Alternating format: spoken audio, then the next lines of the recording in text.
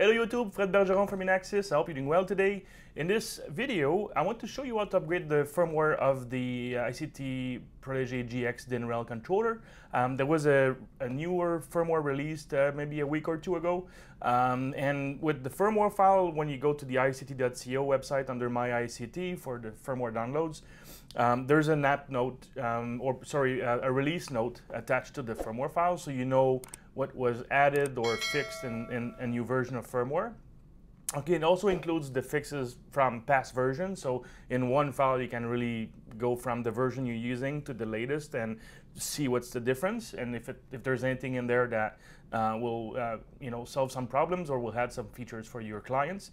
Updating the firmware is very easy. The reason why I'm making this video is just to make sure that you understand, after upgrading the firmware, you understand what to look and what to gets put in its original state, like rearming partitions, or starting services and things like that. Okay, so sometimes upgrading the firmware will not change the internal database of the controller, but sometimes it will change the database. So there's a possibility that you may have to do some module updates after the firmware, for instance.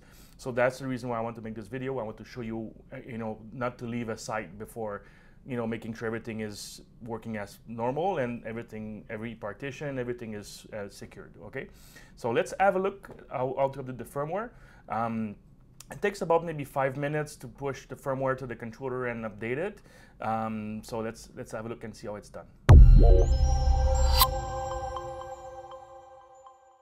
So I previously downloaded the file from the ICT.co website. You need to go under Site and Controllers here, right? And you right-click on the controller, select Update Firmware, okay? If you have multiple controllers in the list, you can select all of them, right? Or you can decide to do one by one, so that you're not, basically after the update, you're able to go in and just check at the health status, make sure everything is working perfectly, and then you can do the next one. Personally, I prefer to do one at a time, unless it's a huge site, that with tons of controllers to update. Okay, so I want to browse, get from the firmware files. You will see the build, which is the version, says 208, and the build is 1411. So that's what's important. Like, it's basically the latest version available today, right? So I click Open and Update. It's going to take about 5 minutes.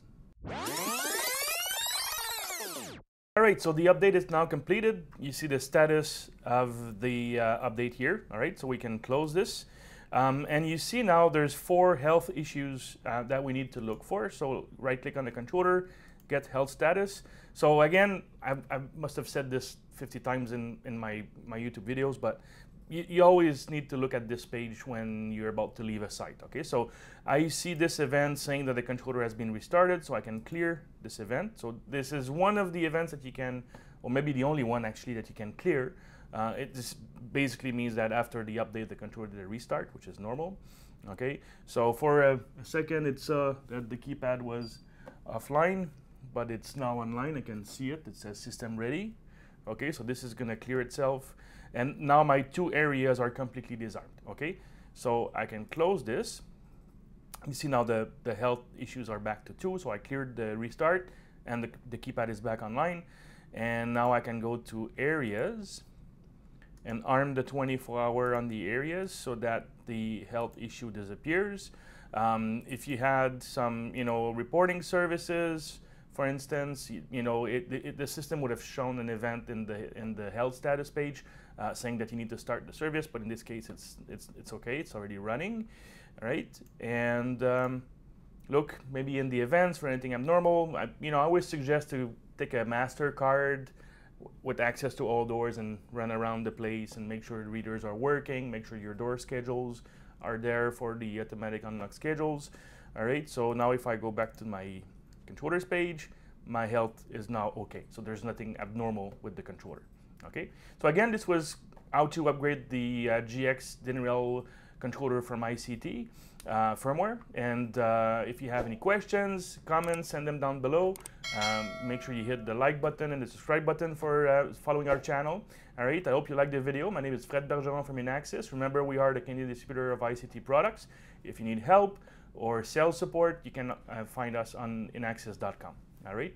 Thank you.